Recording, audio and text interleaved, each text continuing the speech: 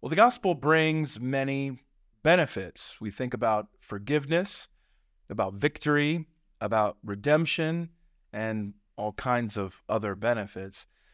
But the greatest benefit of the gospel is, of course, God himself.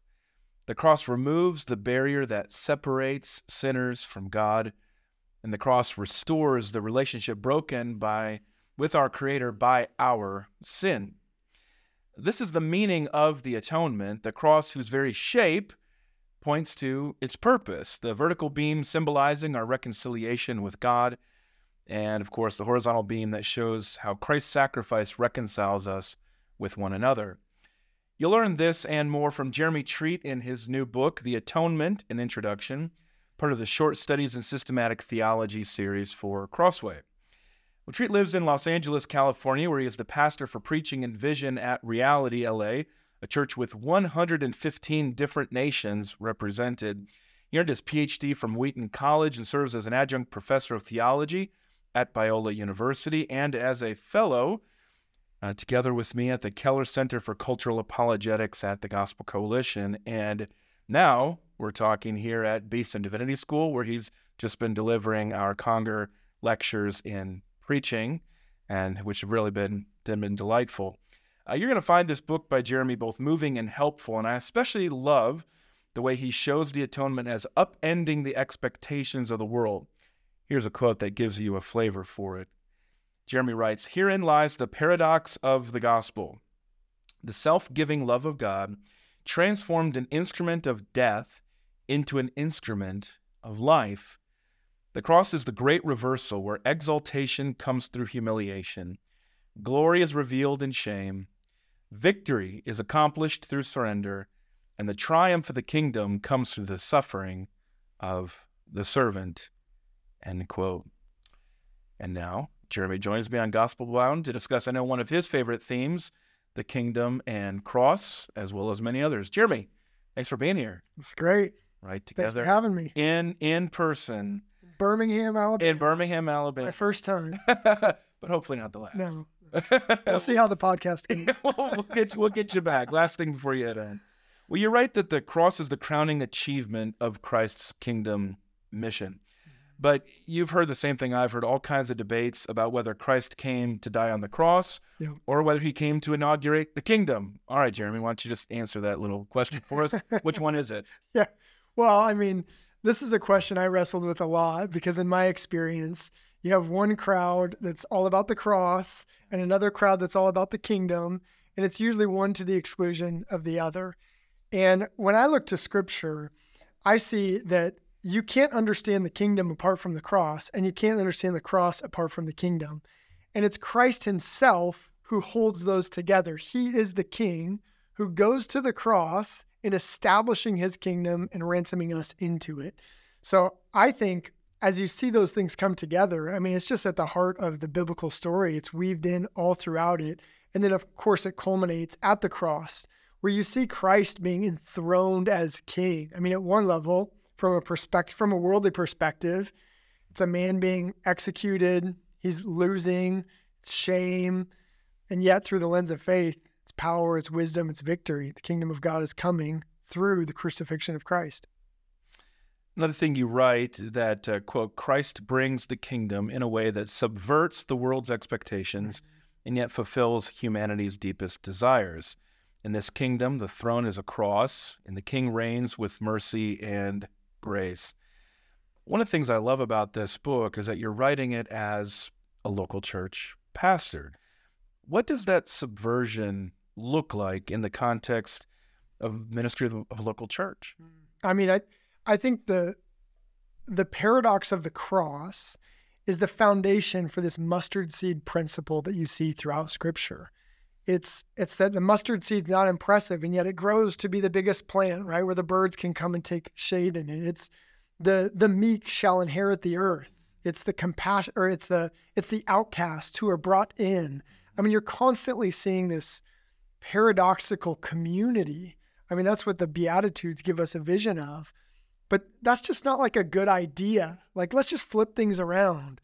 No, it's the cross that flips the values of the world on its head and says, no, the meek inherit the earth. The weak are actually strong. The outcasts are brought in. So it's a beautiful vision of community. Again, like I said in the book, that it's different than people expect, but it's everything that they hope for. Do you think it's hard to understand that dynamic of subversion in part because the Christian revolution has been so successful? Because in some level, I think a lot of people hear that and they say, right, we should honor even the weak. We should care for one another. Is there something lost, that sort of the radical nature of the cross? Yeah, 100%. I mean, to think most secular people today who would say, yeah, it's obvious. Like, everyone believes you should have compassion for the weak. Like, you'd want to respond with saying, well, the Romans didn't. Like, they would just kill people who were weak. They would dismiss people who held them back from whatever they were trying to achieve. So in some ways, we have to show people that they're experiencing a reality that's built on foundational Christian truths, and they're drawing from that. And, there's people who have done this. Of course, Tom Holland, his book Dominion has been so important, but Andrew Wilson, Glenn Scrivener, I mean, they've done a great job of helping people see how much even our secular society has drawn from biblical ideas. And this in particular, I mean, this idea of, caring for the weak and the equality of all people. Those are ideas that not only other people didn't believe, they believed the opposite of it. They built society around the fact that people are not equal, and that you should not care for people who are hurting. You should discard of them. Well, not only that was the exact situation that Jesus himself was in. Yeah. They did not put him to the cross. I mean, they were threatened at some level by him, but they were able to do so because he was not in power, because he was weak. He was not part of the religious establishment or political establishment. Yeah. Well, you can see the way people responded to him, right? When he goes and cares for the outcasts, they're not saying, wow, what a loving guy, right? They're like, the Pharisees are saying, what are you doing hanging out with those people? And now we need to kill you. Yeah. And his disciples are saying, why are you talking to that woman, the Samaritan woman, right? Yeah. So people were shocked by what he did. They didn't see it as a good thing. Now we can look back on that and see it, but it's ultimately because of the influence of Christ. What is the relationship between substitution and other so-called theories of atonement? Yeah, I mean, we got to be careful with our language here, because you get these different theories that people make of the atonement. You have, penal substitution, Christus Victor, moral example, all these other ones.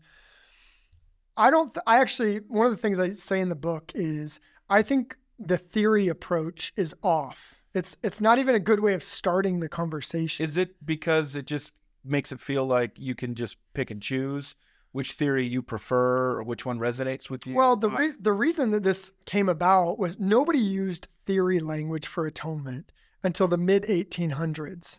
And I mean, before that, nobody's saying there's this theory and nothing else is true outside of it. And you have to choose these mutually exclusive ideas. What you have happening in the 1800s, in the development of the universities in light of the Enlightenment, you have religion departments and Christians trying to fit in university systems and borrowing language from other fields, and they start talking about theories of atonement. And then what happens over time is you have these pendulum swinging debates of, Jesus died to satisfy the wrath of God. No, he didn't. He died to defeat the devil. And then it ends up being this either or, where Scripture presents a both and. So that's where, like, the theory approach in general, I just don't even think is helpful. It invites us to choose between biblical truths where we should be embracing the tension of those truths. So what I prefer to do is talk about dimensions of the atonement. You have victory, you have satisfaction, you have all the adoption, healing, and then to be able to say substitution is not just another dimension of what Christ accomplished. It's at the center that gives meaning. It's the how of all that he accomplishes in all of those various dimensions. So substitution isn't just another aspect. It's core, it's heart. And I mean, I use heart not just in like it's most important, but thinking about how heart works, it pumps blood into the body. It's connecting everything and giving meaning to it. Yeah, one of the things that Tim Keller would often say is that all love at some level is substitutionary. Mm-hmm. You know, that really that's not just an aspect, but it's an essential aspect of love in a number of different ways. Why is God's triune nature essential for understanding substitutionary atonement? Yeah, this is so important because if we don't have a good doctrine of the Trinity going into the atonement, then we're going to go into all kinds of errors that Christians have slipped into, where you essentially end up pitting Jesus against the Father. And so I think about the classic railroad tracks illustration, which like my generation, if you grew up in like evangelicalism, you heard it, that, you know, the Father's the railroad conductor and the Son's playing in the tracks. And he looks down and this train's coming. So he has to make the decision, you know, do I shift the gears and sacrifice my son to save all the people, or do I let the train go off the tracks and save my son? And so he sacrifices his son to save the people. The problem with that illustration, as much as it communicates the idea of sacrifice, is that the son in that illustration is blindsided. He doesn't know what's happening. All of a sudden he's just crushed by train tracks. He's not voluntarily submitting himself to that. And the Father's doing what he's doing, not necessarily out of love, but more of a utilitarian principle of I'm going to save the many instead of the one.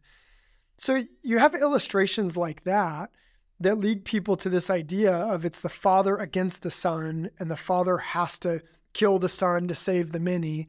And again, there's elements of truth in that, but you put it in the wrong story. Whereas in Scripture, we see Jesus and the Father are one and of one purpose. And Jesus isn't blindsided. He's voluntarily submitting himself out of love to save people.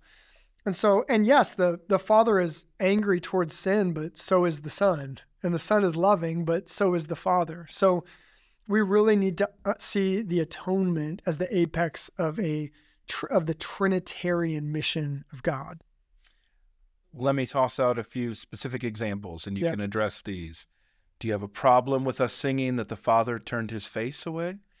I don't, but I think you need good theology around that. So I like the way that Fred Sanders talked about this. He said if you have a good understanding of who God is and sin and the doctrine of the Trinity, you can sing that song in a sense that understands what that means. Of even Jesus crying out, my God, why have you forsaken me? Right. There's something there. We need to understand that in light of Psalm 22. We need to understand it in light of the end of Psalm 22 and the relation of the Father and the Son. But no, I can definitely sing that wholeheartedly. Yeah, so I was going to then toss out a few other terms. Forsaken is one of them. It seems that's pretty close to the biblical text there in Psalm 22 that Jesus is invoking. What are some other language that we could use or should not use? I mean, abandon or divided, or how would you recommend us? This is especially for those of us who are preaching.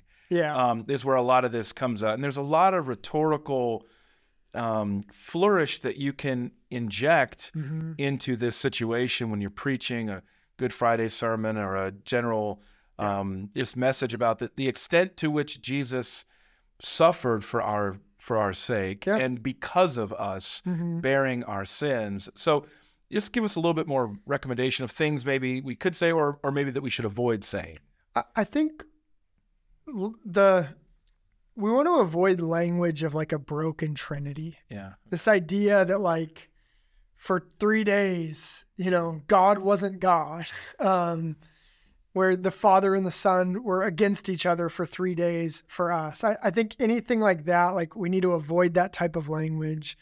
I also the way I try and preach of it is I think of 2 Corinthians 5. God in Christ is reconciling the world to himself. That's good. So even with language of forsakenness or any of that, I just try and frame it within that sense of Christ took on our forsakenness, but it's God in Christ doing that. John Stott talks about the self-substitution of God in Christ, and we constantly need that language to remember that when we're talking about Jesus, that he's the Son who's empowered by the Spirit and sent by the Father, that gives us that broader framework that's necessary.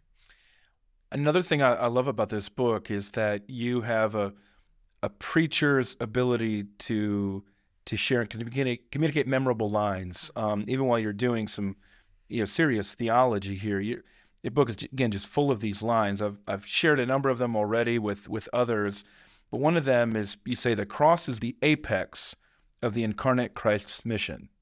Very clear and compelling. But I'm wondering, why wouldn't the apex of his mission be his teaching? Or why wouldn't the apex of his mission be his example of loving your enemy? Yeah. Well, let me say this. I would never want to set those things up against each other as if it's like, because the cross matters, his teaching doesn't matter. Okay. Or like when you get into like, what's more important, the death or resurrection of Jesus? So like, it's not a helpful way of approaching it. That's not what you're doing, because you're asking what's the apex. Right. I'm just using your word. Yeah. But I want to be clear on that of talking about the centrality of the cross, right, as the apex of the story. It doesn't minimize the other aspects of his ministry. I think it actually puts them in perspective. And the cross means nothing apart from the life of Christ and the resurrection of Christ. Yeah. And so I think that the reason I would lean towards the centrality of the cross, I mean, there's multiple things with this. One is when you're looking at the Gospels, I mean, the Gospel of Mark spends half of the gospel on the last week of his life, right? So there's a sense of, this is the part of the movie where you slow down and zoom in, and everything's leading up to that. So I think the way that the Gospels present it, I think that the way that the rest of the New Testament of not just Paul, and of course Paul's emphasizing the resurrection too, but I think the cross and resurrection are doing different things. But the way Paul is doing that, for Paul to be able to say, we preach Christ and him crucified, like he's encapsulating everything in that phrase. But from that to the book of Hebrews, I just think there's an emphasis on the cross, and that being it has the explanatory power of dealing with sin. And that theologically, I think, is really important. So you're sitting in a small group or a Sunday school. You're not the one teaching. Somebody else is teaching in your church, and they say, Jesus came to die.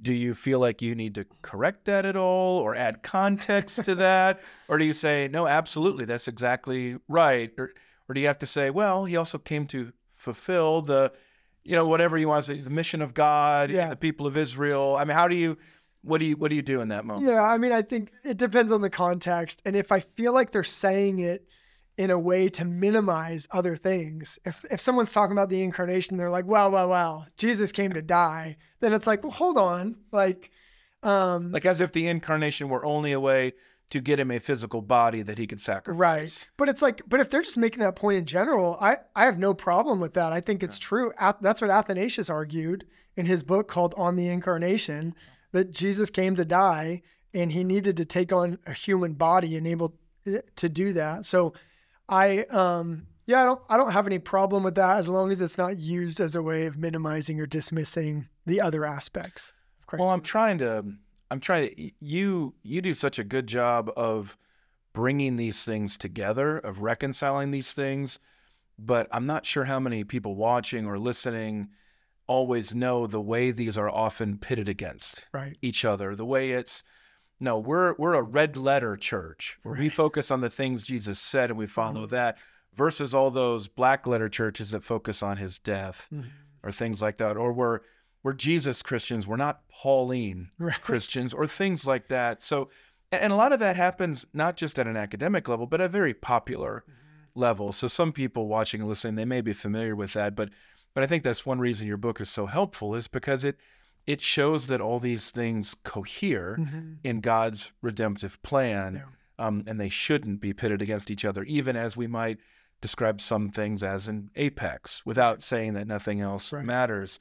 The cross as shameful humiliation is an important theme in your book. Why do you think that theme of shameful humiliation is hard for some of us, at least, to see and understand in the West? Yeah, well, I mean, the West is a context that's more guilt-driven than shame-driven. Every society has both of those, and it's just a part of basic anthropology. But we live in an individualistic society that leans more towards guilt. And the Bible was written in a very communal society that's honor and shame oriented. So we just miss it. We often don't see it. We read the Bible and we assume it's saying something to the individual, where it's often written to the community. We miss really obvious things about shame because it doesn't necessarily use the word shame. Mm. So an example of this is the Gospels present Christ's death on the cross as bearing our shame. I mean, that is one of the, if not the predominant theme in what Jesus is accomplishing on the cross. But Matthew, Mark, Luke, and John don't say Jesus is bearing our shame, but it's so obvious in the way that they tell the story.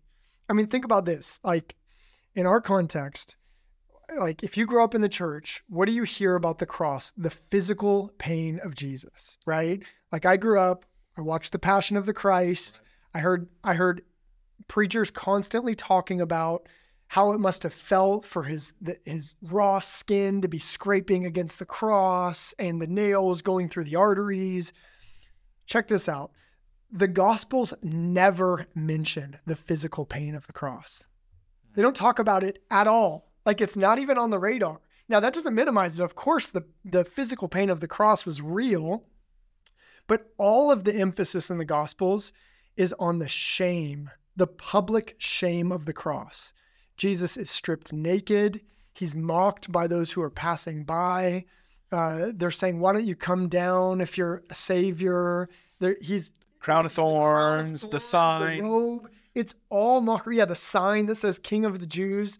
They're making fun of him. They're trying to publicly humiliate him. The cross itself was designed for shame. Yes. I mean, if they wanted to just get rid of Jesus, they could have beheaded him. They could have burned him at the stake quickly. There's other ways to inflict physical pain as well. That was a very physically painful thing, but it didn't have to be public. Yep. They could have tortured him for a lot longer in different ways. And crucifixion it's literally a slow, tortuous death. And it's naked. Yeah. All sorts of things. So they're saying through narrative that Jesus is bearing our shame. And that doesn't create a false dichotomy with shame and guilt. He's clearly bearing our guilt as well. And the epistles tease that out a lot, but they also tease out shame in ways that we just miss. I mean, I think of like Romans 3:23, for all have sinned and fallen short of the glory of God. Like that's like the go-to verse when you talk about sin. That's an honor and shame type of framework. Like honor and shame, the glory of God is honor. We've fallen short of that. We're in shame. So there's just a lot about shame that we miss because we don't think that way in our society. When Peter denied Jesus 3 times, was he ashamed or guilty? Well, I would say both. And he was clearly ashamed to be associated with Jesus. Right. And I think the emphasis there on the servant girl seems to contrast that. If he's ashamed to be associated with Jesus, his accent marks him out. It's a servant girl that he's denying himself to. But then maybe perhaps afterward, he feels guilty because of what he's done to his friend. Sure, and probably felt ashamed too. And even when Jesus is coming to him of like, the language of like, I'm not worthy, is like, that's shame type of language, right? So that's where I would say we need to read a story like that and be able to say, how are guilt and shame both at work in that? That's why that we in the West can learn a lot from honor-shame societies. Like the Asian Americans in my church have helped me learn a lot about honor and shame. But societies in honor and shame societies can learn from the West about guilt as well, because that's a really important biblical theme. So we need each other to have a fuller understanding of the cross. I opened with your quote about the paradox of the gospel. You also write this: the cross is the ultimate exhibit of God's judgment being poured out on sin. The cross is also the definitive showcase of God's mercy, for on it Christ bore the judgment of sinners so that they may be saved.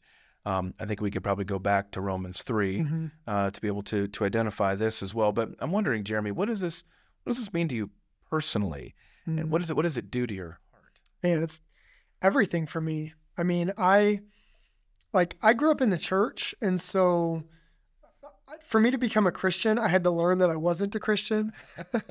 Like I thought I learned how to play the game of Christianity, and I'm good at performing and learning new things. And I learned how to like say the right things and do the right things when I was at church. And then when I was at school, be a totally different person. And I'll never forget when God first exposed my sin to me. It's like I saw my self-righteousness and how prideful I was. And so it was like, I recognized my sin and the judgment that I deserved because of that. I was like, I'm terrible. Like I've been using God to make myself look good religiously. Like that's terrible.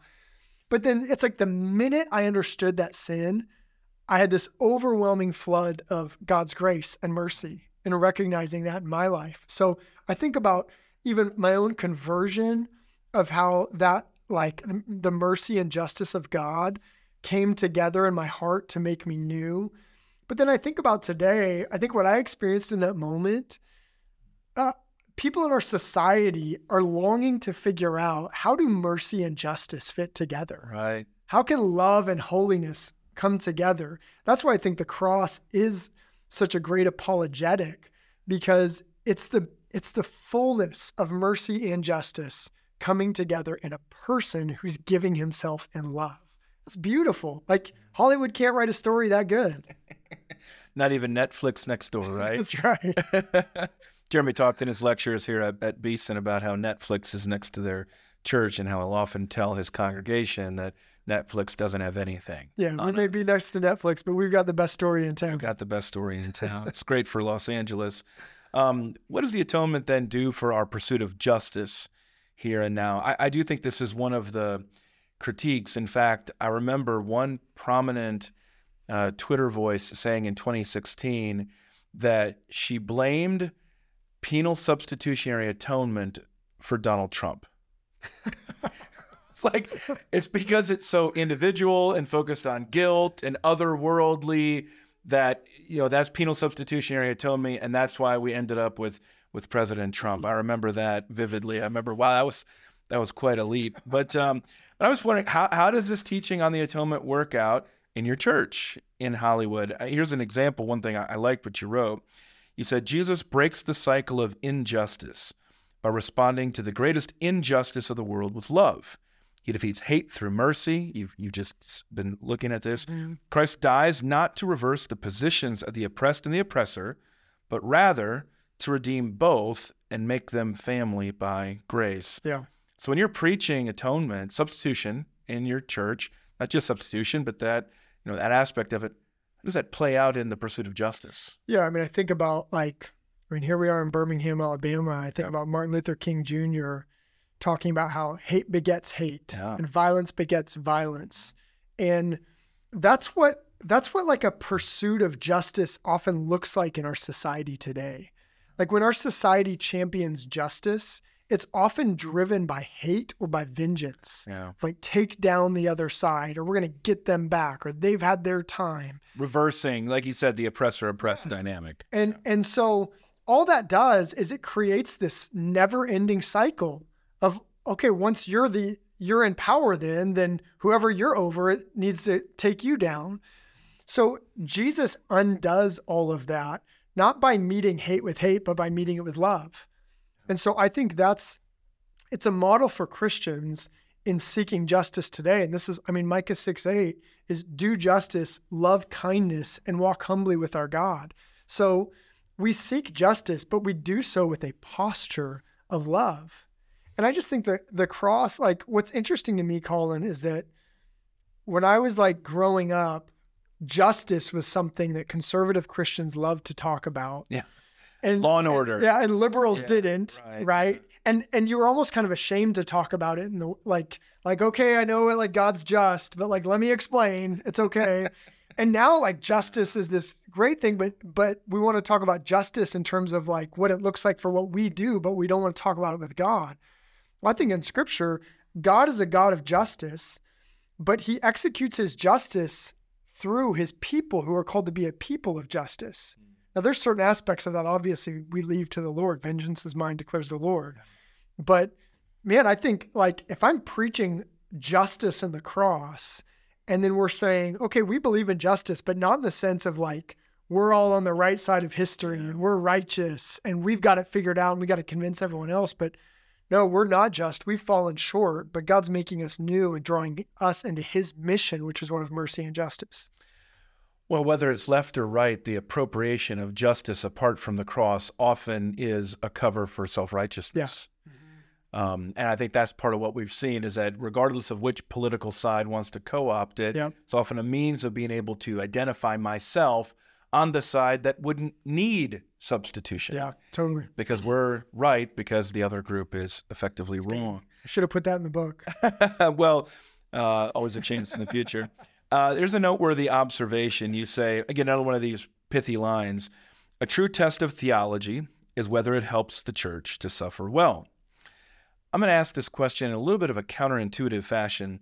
How do you see this play out in unbiblical teaching about the atonement that does not help us to suffer well? Yeah, so like an over-realized eschatology. Prosperity. Or prosperity gospel that says because of what Christ has accomplished, you have the fullness of healing, which tells you that then if you're sick and you don't experience healing, the problem's with you. It's not with Christ because he already accomplished your healing. And so you must not have enough faith or God must be punishing you. And so that sets people up for failure of just being disappointed with God for not keeping promises he never made. When, yes, we experience healing, by his stripes we are healed, but we're not promised the fullness of that until the return of Christ. And yet in the middle, I think we will experience healing, but we will also experience God's power made perfect through our weakness. And so by his stripes we're healed, and yet we're filling up what's lacking in the affliction of Christ. A last question here that just something that stood out as I was reading your book. Again, Jeremy Treats, my guest here, talking about the atonement and introduction. It's part of the Short Studies in Systematic Theology series for Crossway. I wondered how your theological writing relates to your pastoral ministry. You write that this is what theology is about, faith-seeking understanding in service of faithful living. You're borrowing from Augustine on that, faith-seeking understanding, right, exactly, and sort of adding your twist on there as well. But I don't always see this connection to faithful living and theological writing. What do you attribute that to? Is that because you're writing this theology as a pastor? You're thinking about how do I apply this? Or because again, I think that's one of the challenges for me is that those two worlds don't always connect. Yeah. The practical ministry world, the theological world. Of course, I care about this a lot. Teaching in a seminary here, where we're training students, where ultimately this is what we want to see, but it doesn't always work that way. Yeah, I mean, I have a deep conviction that theology is for life, that theology is meant to equip disciples to love God with our whole heart, soul, mind, and strength. And so that shapes everything that I do. It shapes my preaching. It shapes the way that I teach in the classroom. And I think that's what Scripture gives us. That's what the Apostle Paul was doing in the book of Romans. But I think what's happened is this divide has happened over years, and you can get into the development of the university system and the Enlightenment dividing things and disciplines and kind of relegating theology to ivory tower and church being for, just caring for people without getting into the deep weeds. So you've got this divide, but I want to try and overcome that and be able to say we need rich, deep theology, but we need to be able to connect it to what people are doing on Monday at work or Tuesday when they're going out with their friends, or Wednesday when they're watching the news. Or Thursday when they're serving the homeless. Yeah. Mm-hmm. Yeah. Well, Jeremy, this is one of my favorite theology books that I've read in the last year. I think it works really well in a student context. I think I would also recommend it for elders to read through if they want to pick a theological topic to go deep on. It's not a long book, but there's a lot of meat in this book. And if you know anything about atonement studies, there's a lot behind what you've written in there. But you do a good job. It's why it fits so well in the Short Studies series in there as well. So if you're looking for a good summary out there of of atonement. And atonement's just been, I don't know how it couldn't be one of my favorite doctrines, but it's just a delight to be able to read, and you do, and you handle it well. So I want to end where you end in the book and read this quote from your book, The Atonement. Quote, "While Christ makes us whole again, the greatest accomplishment of the cross is that we are made at one with God. And this is the key. If all the ills of the world were healed, all the injustices made right, and all the sadness undone, but we were still not right with God, then it would only be a momentary relief in our suffering and in our eternal longing for God. There are many problems in the world, but the atonement deals with the problem beneath every problem. Through Christ's death on the cross, we are reconciled to God." Amen. Thanks, Jeremy. Thank you, Collin.